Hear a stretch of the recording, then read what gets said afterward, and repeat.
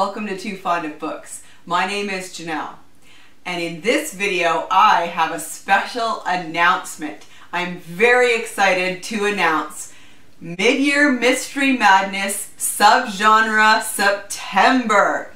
So, as you probably know if you're subscribed to this channel or if you've watched very many of my videos, I am a huge fan of March Mystery Madness, and this past year I was a co-host of March Mystery Madness, and it is so much fun. And we decided that we wanted to keep the fun going and keep the anticipation levels high. So we decided to do a mid-year Mystery Madness. It is going to be for 1 week in September, September 12th through the 18th.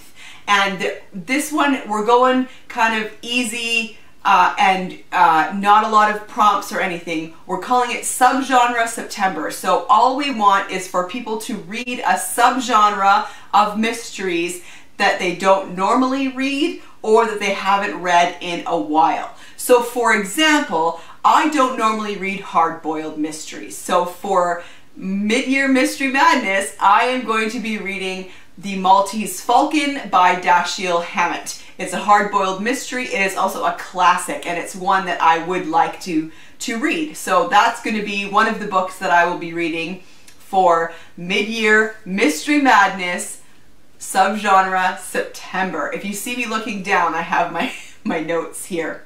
So if you are going to participate, and we would love it if you participated, please use the hashtag MMM Subgenre September. I'm going to write it across the screen here. I'm going to also put all of this information in the description box below, so please check that out. If you are unsure of what the subgenres might be, there are a ton of subgenres in the mystery genre. So here are just a few of them. Historical mysteries, those are my favorite subgenre. So I can't read those for this because I already read plenty of those. Cozy mysteries, hard-boiled mysteries, noir, humorous mysteries, romantic suspense is a subgenre, spy or espionage books, psychological thrillers, traditional mysteries, police procedurals, private investigators, caper. Now a caper is also one that I don't read a lot of. I haven't read a caper in a while, so I've put a caper on hold from the library to read for this readathon. And also the heist. So the caper and the heist are a little bit different. A caper usually does involve some kind of robbery, but a caper is very much more lighthearted. A heist is definitely a robbery, but the focus is on the planning and execution of the heist.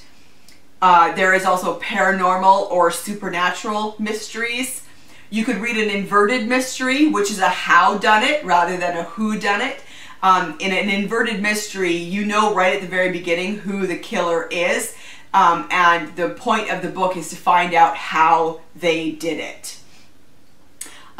You could read a closed circle mystery or a locked room mystery. An argument could be made that those are tropes, but let's say that they're subgenres for our purposes here.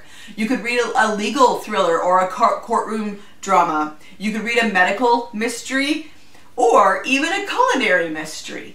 And that's not even all of them. That's just a few examples of the subgenres. So will you join us for Mid-Year Mystery Madness Subgenre September?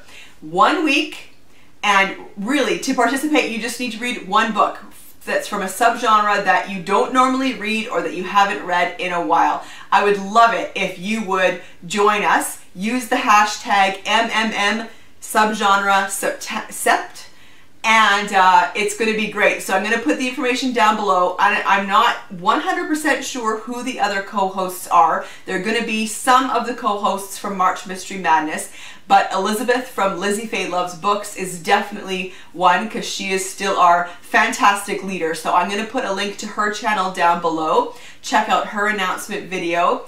And let me know in the comment section down below if this sounds like something that you would like to participate in. And I will see you for another video soon.